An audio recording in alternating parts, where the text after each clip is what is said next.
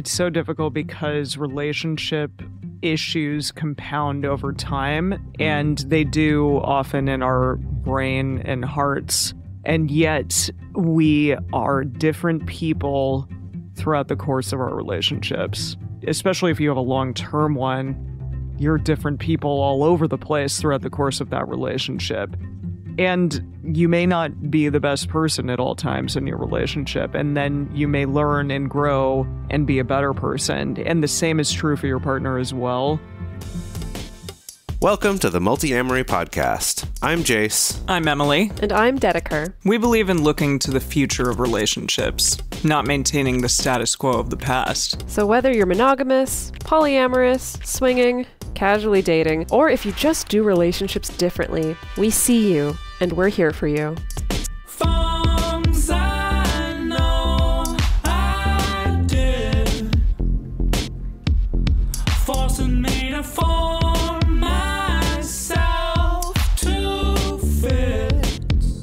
On this episode of the Multiamory podcast, we're answering questions from our subscribers and delving into some of the most challenging aspects of maintaining healthy relationships, including rebuilding friendships with exes after long periods of time, setting boundaries through self-discovery, managing unmet needs, providing advice for polyamory newbies, managing feelings of comparison, and overcoming relationship trauma. Join us as we share personal experiences and insights on how to navigate these tricky situations with grace and understanding, or at least do our best to do that. We do need to give the disclaimer right off the top here that we've spent a ton of time studying healthy relationship communication, but we are not mind readers yet. We're working on that one. We're also studying that one. I would love that. Yes.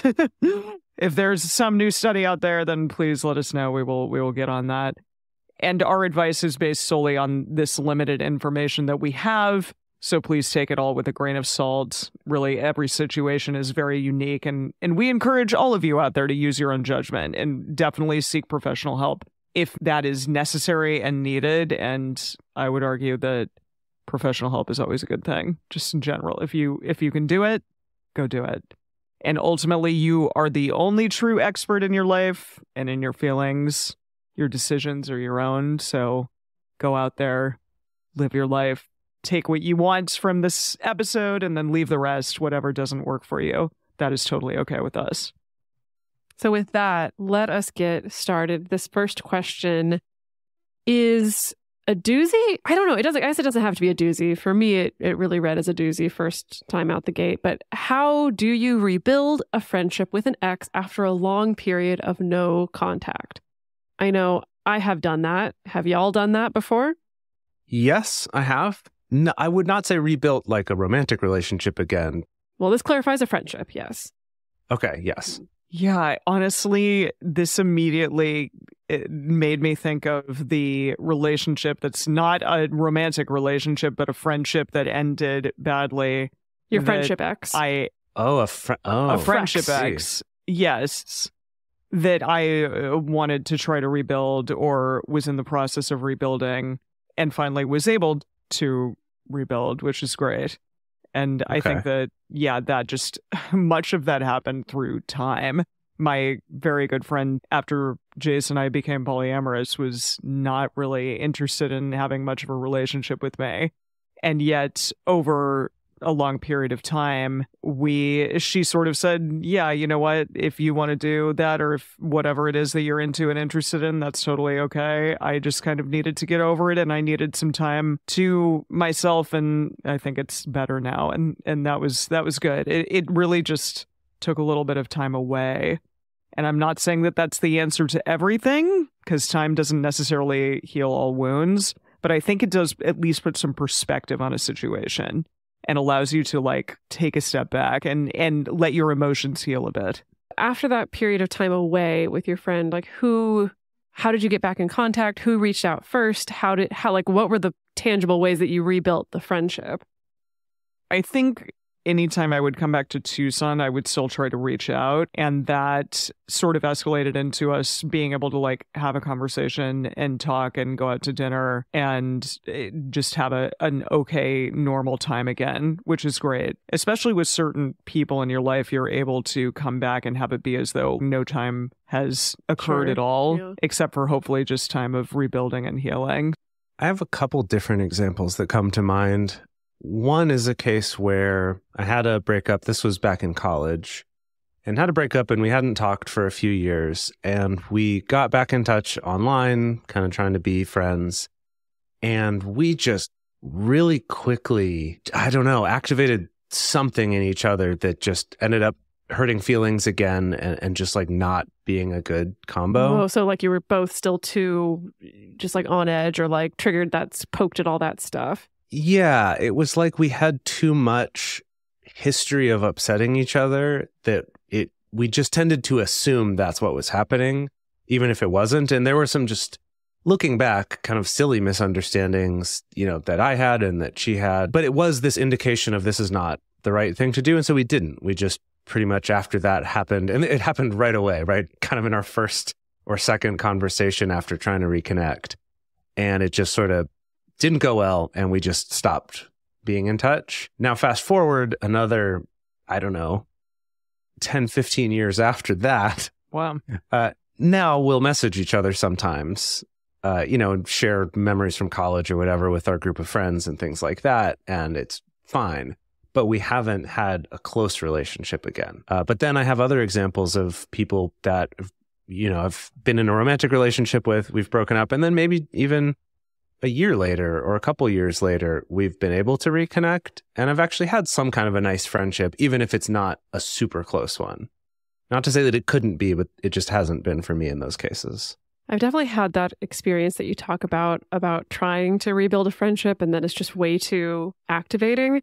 And yeah, there have been, like, I'm thinking about a specific relationship where I think I just overestimated how chill I was, or my ability to be chill. Yeah, interesting. Totally. Like overestimated, like, okay, I think it's been enough time. I think I'm over this. I think I can still connect to this person. We were good friends. Like, this will be good. And then the instant that I reconnected with them, it was like, oh shit, no, I'm just like instantly way too mad and needed more time away before being able to actually reconnect with this person. But then I've also had experiences rebuilding friendships with exes where it went really smooth and it was okay. I think that my experiences have sometimes, when it's been successful, I think it's fallen into two different approaches. Either when I'm reconnecting with an ex, it's someone where we have the time, bandwidth, energy, maturity, and skills to be able to sit down and maybe have a little bit of a clearing the air sort of talk, to be able to sort of complete things, right? And it doesn't mean that you necessarily, like I've never sat down with someone and necessarily done, let's unpack every single argument we ever had in our romantic relationship, but we're able to talk about, maybe where we think things went wrong. Maybe there's an exchanging of taking responsibility. Like, yeah, I think I really misunderstood you in this way. And the other person's like, oh yeah, I think that I didn't communicate super effectively. And those conversations have been really healing for me with certain exes and enabled me to actually have a friendship. So I feel like it's like either you need to have the resources to be able to accomplish that together, or you need to be grounded enough to be okay with it just being water under the bridge and something where we may never go back to this and clear this out and come to any kind of conclusions. We may just have to decide like, okay, we're going to be friends. And then that's just all in the past. And I think that's the situation where for me, there has to have been enough time passed for me to feel like I've done my own healing work around it. And I don't necessarily need to do that with this person in order to move on. At least that's what I think of when I think about all the times that I've successfully rebuilt friendships with exes. And I'm happy to say that I think I have a lot of exes that I've been able to be cordial with or maintain friendships with. But I also have a lot of exes where that's been impossible or inappropriate, On so both accounts. I think in the non-monogamy community in particular, people feel a lot of pressure to be friendly with their exes. And it's not bad pressure, right? Especially a lot of people are hanging out in the same community spaces or they're still connected via a weird tangled polycule or whatever. So I do think it's probably good to try to set up a situation where you can be friendly or you can be cordial. And also, if you're in a situation where it's not possible for you now or ever, I think that's okay also. And it might not be something that they want to do either. Yeah. So if the question is about, I'm thinking about this person and I want to see about reconnecting, I think one, if it's been a good period of time, it's very likely that that other person also feels similarly removed from whatever it is that caused you to break up before. That they probably also, a lot of it's gone away and they're okay with it now. But realize that they also might not be.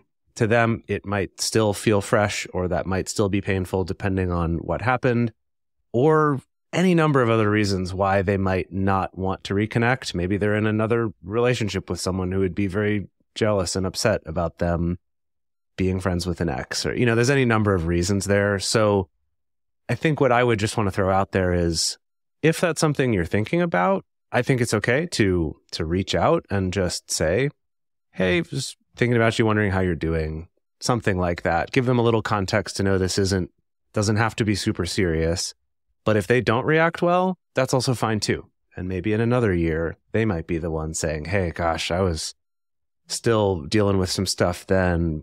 Like to realize that this isn't your one and only try, so you don't need to push for this to be something, and you're not failing by not being friends with this person. I think just on a final note, just get really clear on why it is that you want to have a relationship of some sort with them again, because sometimes that is just, maybe I am interested in getting back together with them in some way, versus I thought our connection was great and I really would like to have this person in my life because I value them in a variety of ways that aren't necessarily romantic.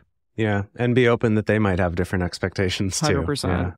All right, let's go on to the second question here. What was your process? So yeah, I didn't realize this was directed directly to you, Jase. All right, the three of us? Okay. I don't know. What was your process of self-discovery like, especially as it relates to learning where your boundaries are? Did you do this independently or inside of a relationship? How does it continue to grow and change in your current relationships? That's a big one. So covering a lot of ground there. Mm-hmm, mm-hmm. Well, this is a perfect opportunity to tease one of the tools in our book. We came up with the Yourself tool, which was our tool, and of course, classic Multiamory acronymization of literally everything to help figure out what your boundaries are. We do want to record a full episode dedicated to just that. We haven't done that yet, but if you want to pre-order our book, you can go to multiamory.com/book and get that pretty soon. Yeah, this is, again, boundaries are such a tricky topic.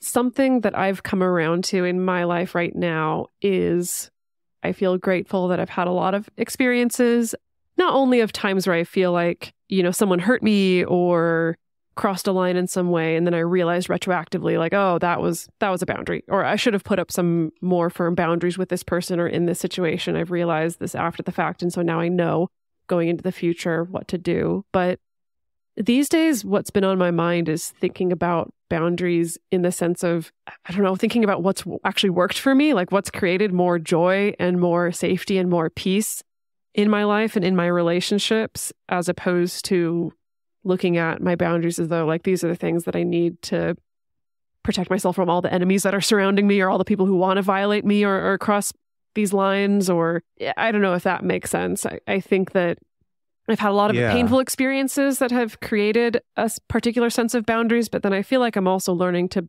more proactively create my own boundaries around the things that I want to be doing, like with my life or my schedule or things like that. And I guess the example that comes to the top of mind is like boundaries around my relationship to social media. Honestly, like having to put in, like literally paying a company to prevent me from going on social media at particular hours. Like I use the Freedom app, I pay for it. And noticing that like that's created a lot of more of a sense of joy and peace and presence in my life, to the extent where now when I am on social media, it's really easy for me to maintain that boundary because I'm pretty much immediately anxious. And then I'm like, okay, let's get the fuck out of here. Wow. And that's so good. that didn't require necessarily like, oh my God, someone in particular attacked me or hurt me. That was about, how do I want to create more joy and space in my life? And so that's going to require these particular boundaries. Maybe this is going way too like 301 level too fast. with this, but that's just what's been on my mind and heart recently. It's what they've been paying for, Dedeker. That's what the listeners want. That's so interesting that you bring up that concept of looking at, what are the things that make me feel good? How can I have more time for those things? And what are the things that don't make me feel great? How can I move away from those rather than just that I have to protect myself against this attack or whatever, right? And we often talk about boundaries as being this last line of defense rather than the thing you lead with, right? It's that idea of, the bumpers on my car are to protect me in the times where I bump into something that I didn't mean to, but you're not driving around by scraping that bumper along the sides of the road to get yourself somewhere. And so that idea that boundaries are really important to protect ourselves, but ideally we want to not have to use them or bump up against them very often, if possible, right? And so it's that kind of moving away. And I was just thinking while you were talking about that with social media, that for me, something more recently has been sort of a personal internal boundary on how much of my emotional bandwidth I'm willing to put toward someone else in terms of, stressing about like, is this person okay? Or did this person maybe not like me based on not a lot of evidence? Or I know I do that one a lot, right? But I've started to approach it more from this sense of, what am I putting my energy toward rather than is this about them or not? Right? Because if I'm just thinking about it as like, oh, do I worry and care about this person? Well, yes, I do.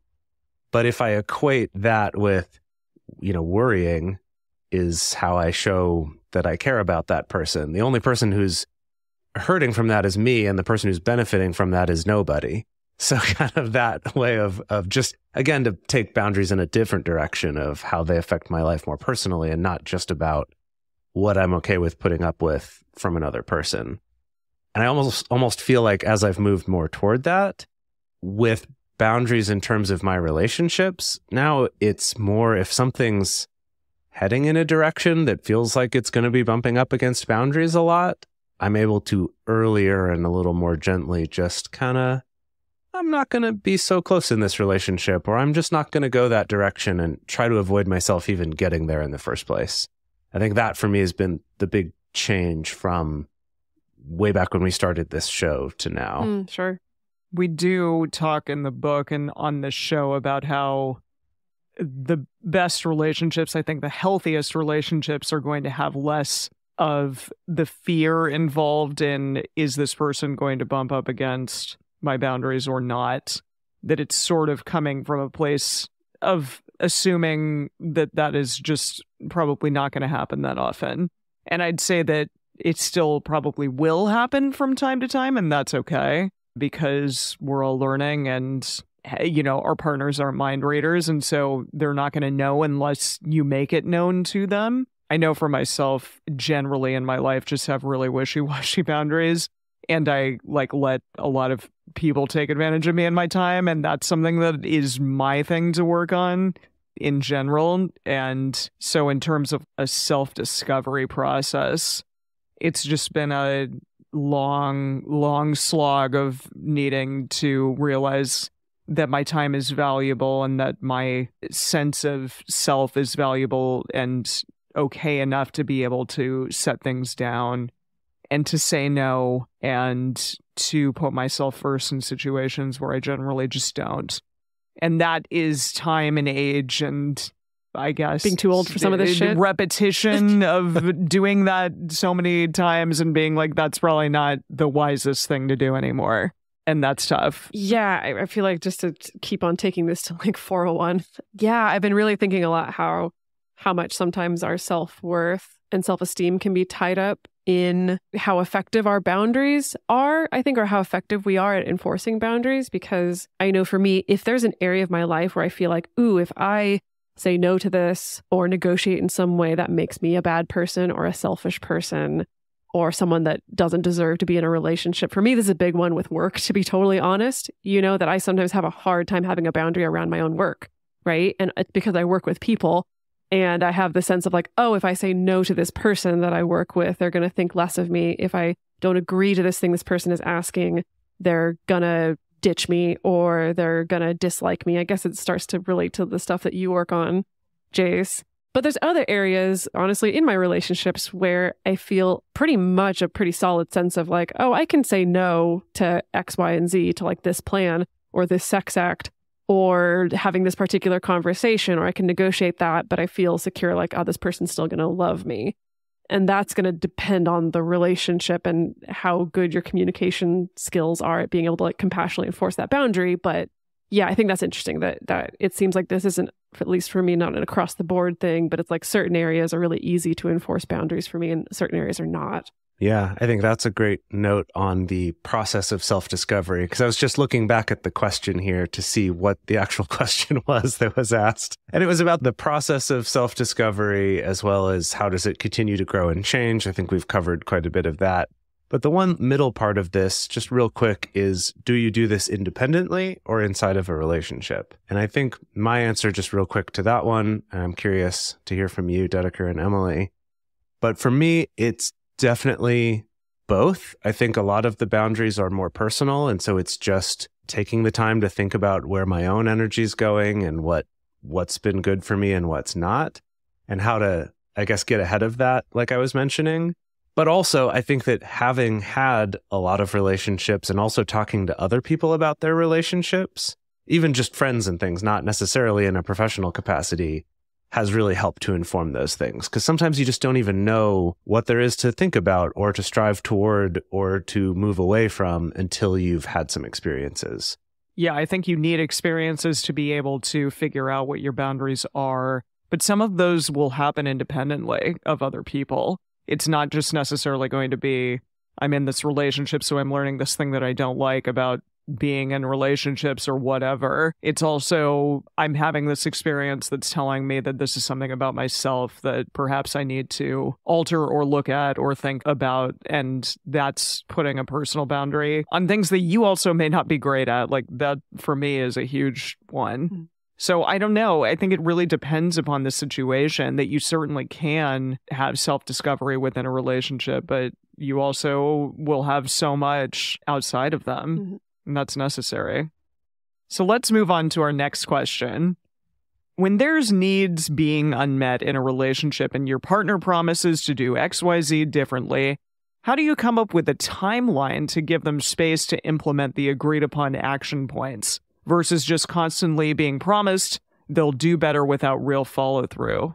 Yeah, that's a big one. I think a lot of people complain about that one. Yeah, I think something I just want to look at right away is the fact that they use the word action points, which to me means, one, they're probably talking about this in a radar. Yes. And so as they're doing that, they're getting to action points.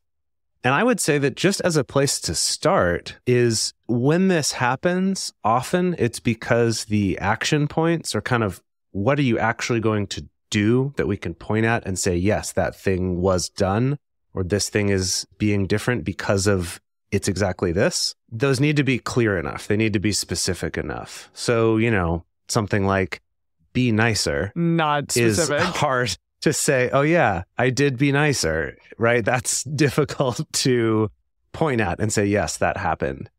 But something instead that's, I'm going to come in and give you a kiss in the morning before I leave for work. Or I'm going to send you a good morning text, or I'm going to remember to text you on my lunch break, or whatever it is. It could look a lot of different ways. And I'm just picking this one particular example, but something that's more concrete.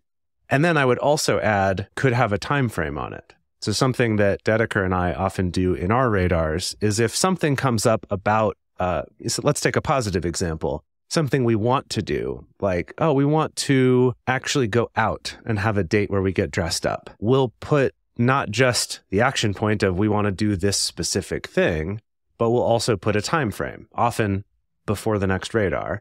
But even better might be, we're going to do this 2 weeks from now. So there's even something a little more specific, so then you're not trying to cram it in at the last minute before your next radar. or something like that.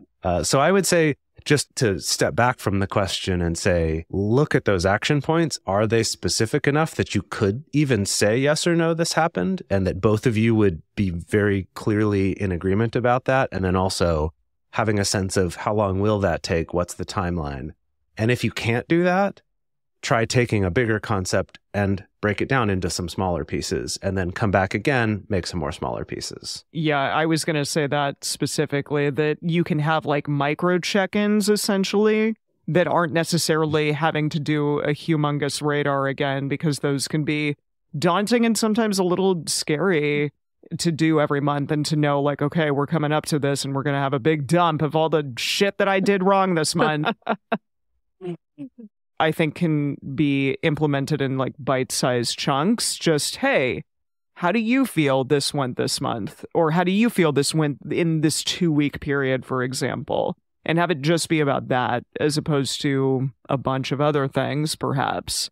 That might make it a little bit more palatable. Yeah, but I think having the intention, and hopefully a shared intention of, let's follow up on this in a couple weeks or in a month, or let's set some time aside to talk about this again, that I've seen is probably your best tactic for not falling into that situation where you feel like you're just like waiting and waiting and waiting and waiting and waiting, and like, do I bring it up? Do I not? Why do I have to be the one to bring it up? I'm just going to sit here and wait and test my partner and see if they ever remember it. Like, no one wants that shit at all. No one wants that shit, So that's why I think it really is important that, I don't know, when you're collaborating with your partner, you're able to decide when you're going to follow up on this. And I know that can sound weird, it can sound formal, but again, it really is just figuring out, how do we set ourselves up for success here so that you feel, the person that I'm making a request of, you feel like you're able to do the things that will help make me feel better in the relationship, and myself, the one making the request, won't just be sitting and wondering what's going on, right? That like we close the loop on this essentially. Because also life happens, right? So sometimes I've made a request of a partner and they forget to do it. And then like between now and our next check-in, I'm like, oh, why did they forget to do this? So neglectful, yada, yada, yada, And then we come to their next check and they're like, oh my God, shit, I totally forgot. I said that I was going to do this thing. I'm so sorry. Like, let's put that on the calendar now or whatever. And it's just like purely just human brains not functioning versus someone being like, I don't know, an ass to you or something like that. Yeah, I just want to throw out, assume good intent and try to have you and your partner be looking at the thing that is a problem that you are coming together to help solve.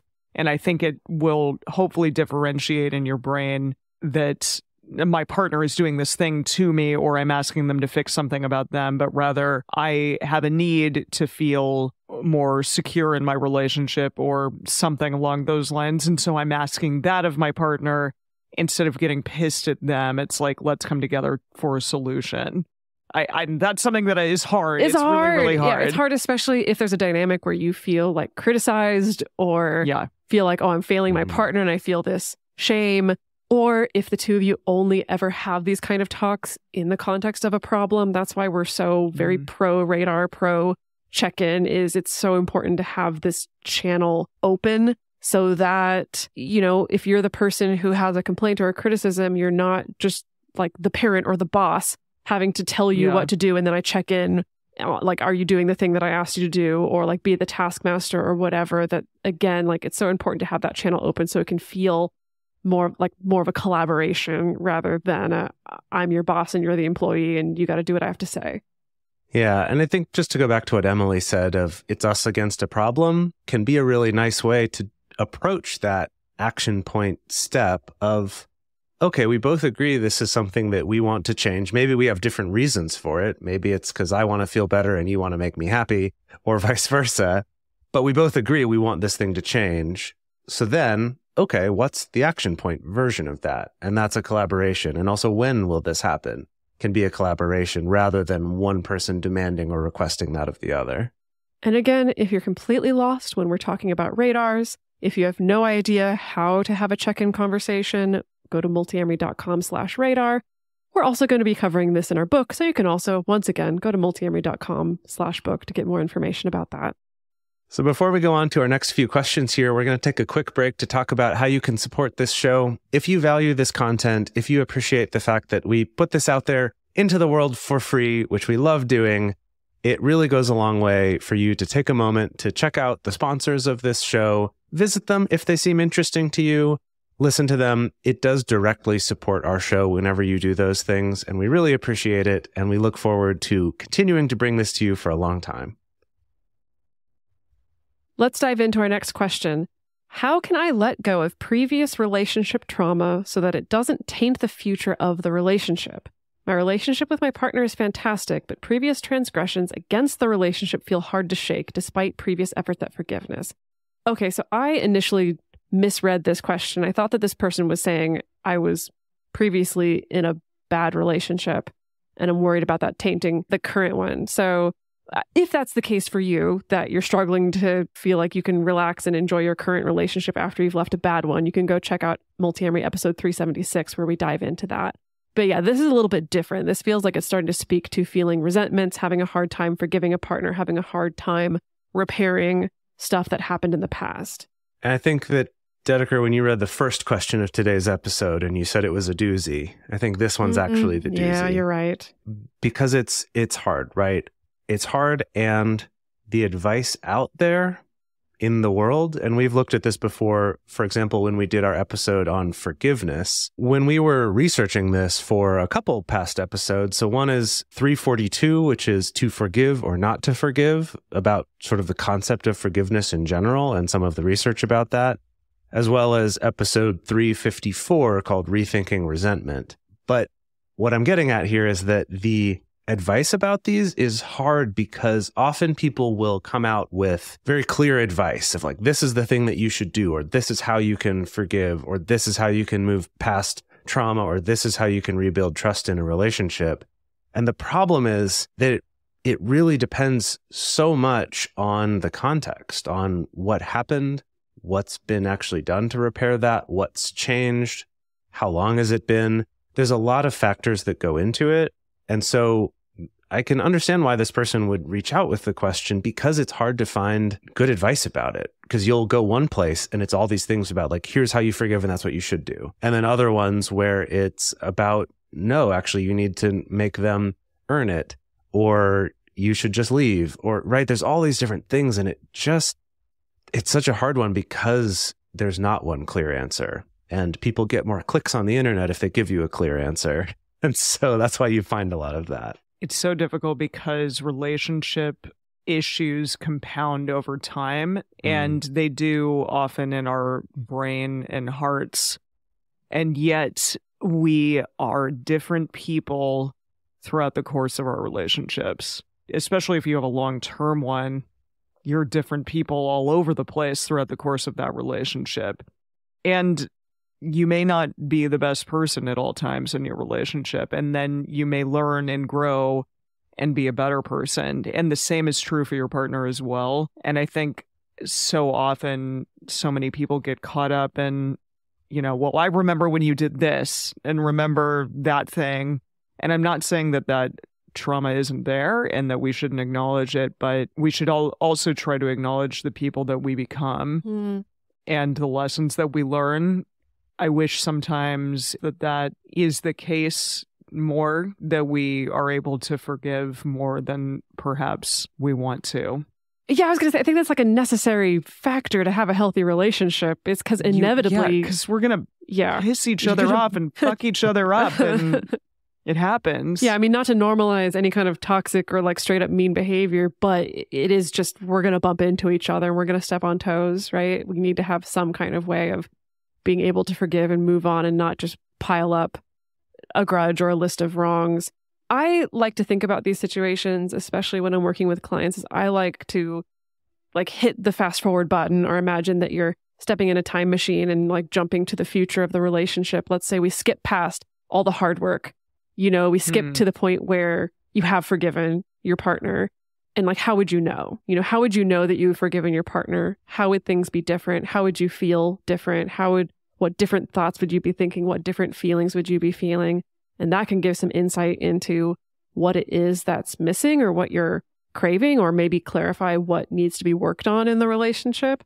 And if this is something that you're working on with a partner, if the two of you are able to talk about this, that the partner who feels like they haven't been forgiven, because that's a shitty position to be in also, right? You know, the partner can think about, okay, again, if I fast forward into the future, how would I know that my partner has forgiven me? What are the things that I would notice? How would they talk to me? How would they treat me? What are the thoughts I would be thinking? What are the feelings I'd be feeling? Like you can, again, that can also help to clarify what might be missing here. And if that's just like way too much, this is also a great exercise, again, to do with professional help, either individually, you know, working with an individual therapist, coach, counselor can help you figure out what's missing here, or together with your partner as well. Yeah, I want to come back to some of the wording in the question here, where they say, my relationship with my partner is fantastic, but previous transgressions against the relationship feel hard to shake, despite previous efforts at forgiveness. And so we've been talking about the forgiveness piece, and I think that's valuable, but I think the other piece is the trust piece. And trust and fear, I guess, which are sometimes related, but not always. And so a couple things to think about with this is, one is we don't have any context, right? I don't know what these transgressions were, how long ago it was, what's been done to change that, what mitigating factors there were. I don't know, right? So this might really vary depending on those circumstances.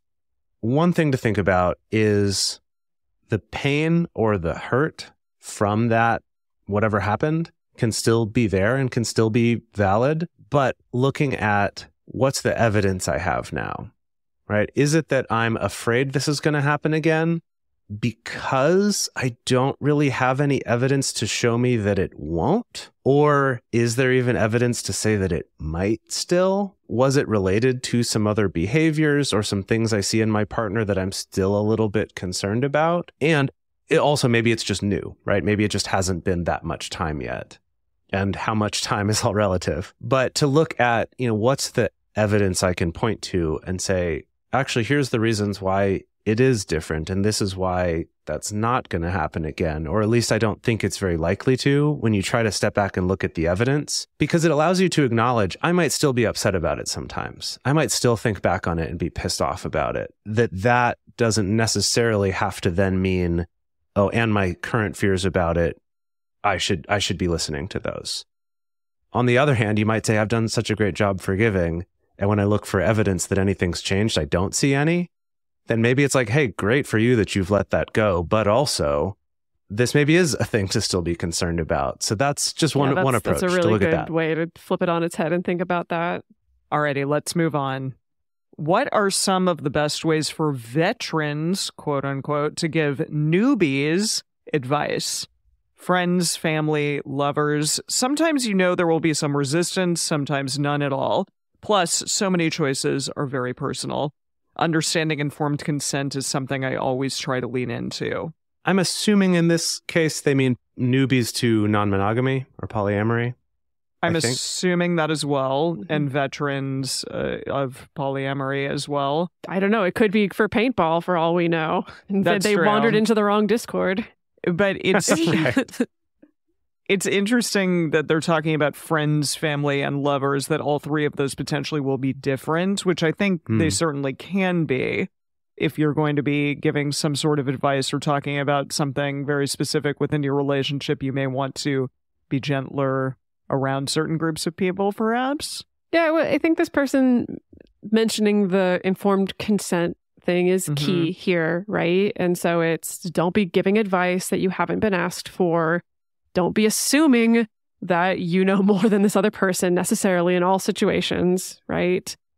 I found myself wondering, this is maybe adding another question into the mix, but randomly this morning I was thinking about, is there ever a situation where it's appropriate to quote unquote pull rank, in the sense of, I've been successfully non-monogamous for 10 years and you've been successfully non-monogamous for 6 months, and trust me on this one. Just trust me. Do you think there's any situation where that's appropriate? Or do you think it's always going to be something like, I don't know, that's going to be going too far? I would take it back to what Emily was mentioning about the difference between what is your relationship to this person.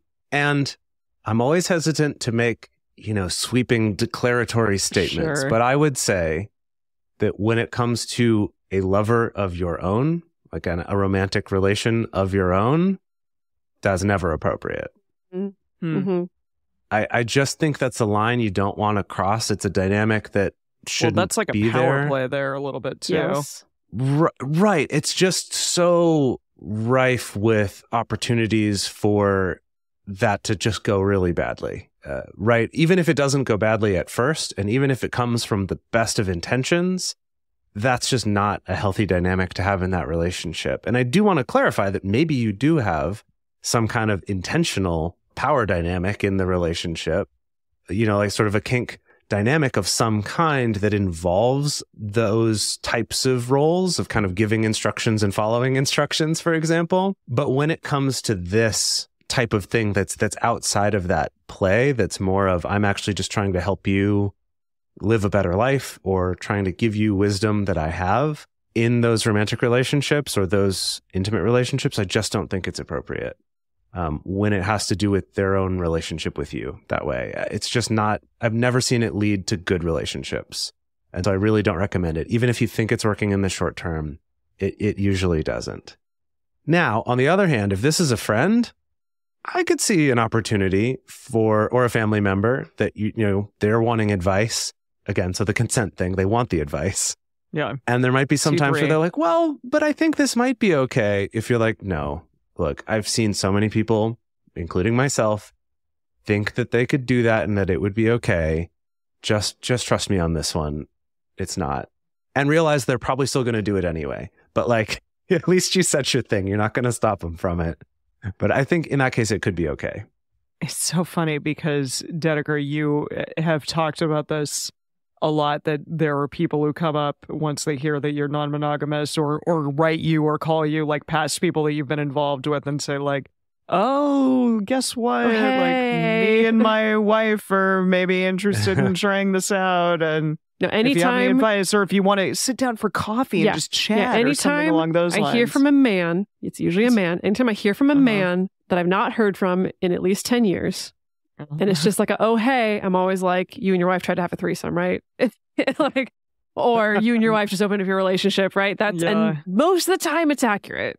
So maybe in that scenario, go for it. Just lay it all out.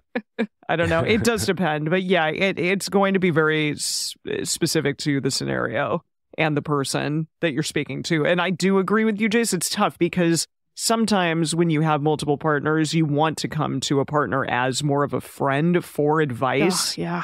But it's so challenging because there's so many things that can color that relationship and that experience and the discussion that you may be having with that person. So I hear you. I hear what you're saying by just don't when it's romance. But sometimes I want to come to a partner as a friend and be like, what do you think about this? This sounds la la la. Well, just kind of grown in their general direction. Yeah, exactly. Yeah. That's a great point. I do want to clarify. I'm not saying don't ever give advice to them, but don't ever do the pulling rank. Like, I know what I'm talking about. Just do what I say. That's more what I'm getting Insidious, at. I think as far as giving advice, it is tricky, and you got to be a little bit careful there, especially if you're clearly more experienced with anything, right? With relationships in general or non-monogamy or whatever the context is. Just be careful because as the one with more experience, your partner will often take you more seriously and take you at face value. And maybe they shouldn't. Maybe they should be questioning things and figuring their own stuff out a little bit. And that doesn't come from any ill intent on either of your parts, but that's an easy place to go. So just be extra careful in that situation. Also, let me just say, be extra careful. It does not matter how many years someone has been non-monogamous. Unless unless you've been there for all 10 years of that history, they could have been doing 10 years of fucked up non-monogamy for all you know. Right. And this is so tricky because we're in a community where we want role models and we want leaders and we want someone who has gone before us to point out where the obstacles are and where the potholes in the road are. And some people can do that. Yes, there's a certain amount of knowledge and information that is helpful in that way. And also just be careful that's all I have to say. That's all I have to say. Yeah. So I guess to wrap up this one a little bit, I did want to say just that even if you've been doing something longer, like Dedeker said, the other person might not know what they're talking about if they've been doing it longer. But if you're the one who's been doing it longer, you also only have your own experiences to go on. And that may be completely different from the person you're talking to because of their personality, because of their past, because of the way they want to do relationships. There's a lot of things there. So I would just be careful of approaching anything with too much of an absolute. Maybe you're like, no, I've really seen evidence that this goes badly. If you do want to try it, especially look out for these things, but I've just never seen it work. I really recommend you don't, is better than just don't because I said so, right? I mean, and I think that's maybe a good little note to end on is if you're giving advice to someone who has specifically asked for your advice, you have to learn to not be attached to whether or not they actually act on that advice or not. That's great. That's going to save you a lot of heartache and frustration in the end that, yes, you can give what you think is absolute gold and they may not Doesn't take matter. It. Doesn't matter. Yeah, that's so true. And maybe they'll make the mistake this time and think back, and then next time they'll remember your advice, right? You can't control that. All right. We have one last question that we want to get to today, and that is, how do you manage feelings of comparison when you're going through a hard time with a partner whilst they are having a great time with other partners? This is the worst. This is the worst. So a few things. Situation. Of all the questions that were submitted, this was the one in our Discord server that the most people reacted to of like this, yes, this. So I wanted to be sure we got to this one. Also, I wanted to give props to someone using the word whilst in a sentence. Whilst. I love that. I'm assuming you were from like the UK or somewhere. Oh, I was assuming perhaps, you were from 1598 or something. Oh, there you go. Yeah. I love the word whilst. Just fun fact. It's such a cool word and I don't use it often enough. But yeah, so feelings of comparison when you're going through a hard time with a partner whilst they're having a great time with their other partners. Gosh, this is hard. There's so many hard ones today. But yeah. Great questions, everybody. And I think the low-hanging fruit, and I don't want to just say this and have people groan into their podcast players or whatever, the low-hanging fruit would be, well, it's about working on yourself. It's about finding self-love. It's about doing things that make you happy regardless, because sometimes it's not going to really do anything. And sometimes maybe you just have to live in your feelings or talk to a therapist or talk to your partner and say, hey, I'm having a rough time here. So can we do something about that together? Can we proactively help the two of us feel like we're getting a fun, good time out of this relationship at this moment? Because my feelings, and not that this is necessarily reality or truth, but my feelings are telling me that you have a better time with other people than you do with me. That conversation is a great candidate for being really clear about what it is you're wanting out of expressing that to a partner. This is a great candidate for the Triforce. If you don't know about the Triforce of communication, go check out our fundamentals episode about that. Because you can be coming to a partner with, I really want some action on this. I want us to problem solve together. I feel like we're having a hard time and I feel like I see you having a great time. And so how can we make this relationship feel more fun or great or smooth or whatever it is? It could just be, what we would call a T2, or like just wanting empathy or care, right? Where it's like, I know we're going through a hard time. It's really stressful in our lives right now. I know there's nothing we can do to change it right now at this moment, but, can you just like comfort me and hold me and understand my feelings about that, how that's hard. And in my personal experience, I've also gotten a lot of value of being able to just T1, as in just express it to a partner without an expectation that anything's going to change in that moment, right? Like I've gotten a surprising amount of benefit from just being able to say to a partner, wow, I'm just feeling really envious right now of what you're experiencing that I'm not experiencing. And really clarifying, that's it. Like, I don't need you to respond to this right now. I don't need you to fix it. Like, I just want it to be known. I just want to be heard. I'm experiencing a lot of envy right now. And maybe then I'm like, okay, I know that I have this under wraps, as in I can go do my own self-work or comfort myself or self-soothe myself, like if that's the appropriate situation, right? Yeah, I think that's a really important thing to think about from that teamwork with your partner point of view.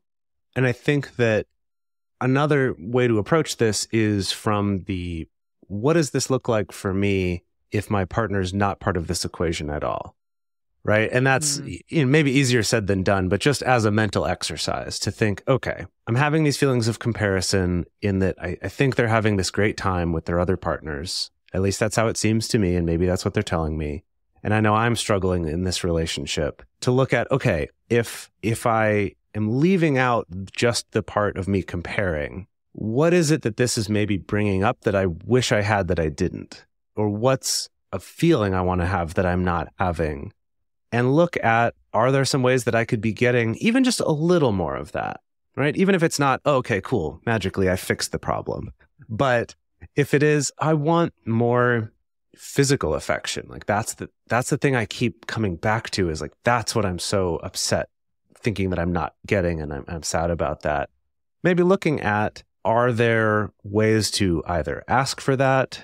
Are there ways to get that from other people, potentially in a more platonic way even? Or is it about, I want someone to just like get to know someone and have new experiences? That also could mean going on dates, but that could also mean finding a new community, connecting, going to a meetup group in your area or joining a new Discord, finding people with a common interest, something like that, of kind of looking at, what's the thing I wish I had more of. And this isn't going to fix it overnight, but it at least might give you a proactive place to be focusing on when you're thinking, gosh, I'm just sad that I don't have this other thing. A big thank you to everyone who's in our private Discord group and our private Facebook group for submitting these questions. And we would love to hear more from all of you out there. We have a question of the week that we're posting on our Instagram story, which is, how do you manage feelings of comparison when your partner has more dates or other plans than you? This could also be a friend or someone else that you're comparing yourself to, but we'd love to hear about the ways that you deal with that so that we can all benefit from each other's ideas. The best place to share more of your thoughts with other listeners is in this episode's discussion channel on our Discord server, or you can post in our private Facebook group. You can get access to these groups and join our exclusive community by going to patreon.com/multiamory. In addition, you can share publicly on Twitter, Facebook, or Instagram. Multiamory is created and produced by Emily Matlack, Dedeker Winston, and me, Jase Lindgren. Our production assistants are Rachel Shennework and Carson Collins. Our theme song is Forms I Know I Did by Josh and Anand from the Fractal Cave EP. The full transcript is available on this episode's page on multiamory.com.